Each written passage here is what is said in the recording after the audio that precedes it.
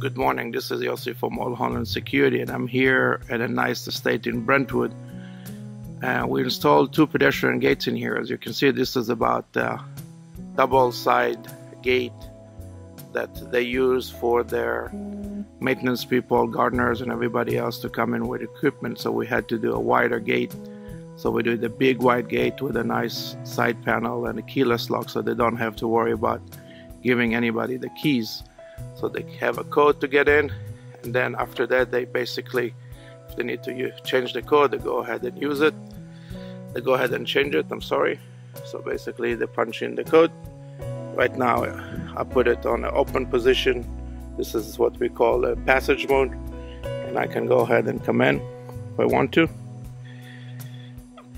I'm going to lock it after we're done, but basically this is what it is. This is one of the gates, and I'm going to go ahead and show you the second gate as well.